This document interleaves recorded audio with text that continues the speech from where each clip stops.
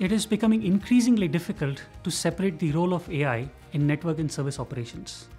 If you look back 20 years ago, the operations used techniques like scripts to achieve automation. More recently, they have been looking at techniques like robotic process automation. In this increasingly complex world that we live in, there is only a limited value in these rule-based static automation tools. Without the intelligence of AI, automation is just a collection of automation steps. Conversely, AI without automation also has limited value to offer. Just looking at insights from networks and services without the ability to convert them into meaningful outcomes is also of less consequential value. Another perspective to look at AI and automation is the native and global nature of these concepts.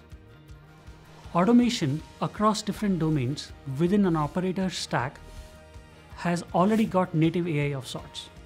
But then there is a global view of AI across different domains. Historically, AI and automation have been two different domains, but not anymore. AI and automation are perfect partners for each other, both fueling and fulfilling each other's need at the same time, a bit like yin and yang. AI without automation or automation without AI cannot fulfill the promise of increased revenue, enhanced productivity, and superlative customer experience. Learn how automation can help your business at the link below.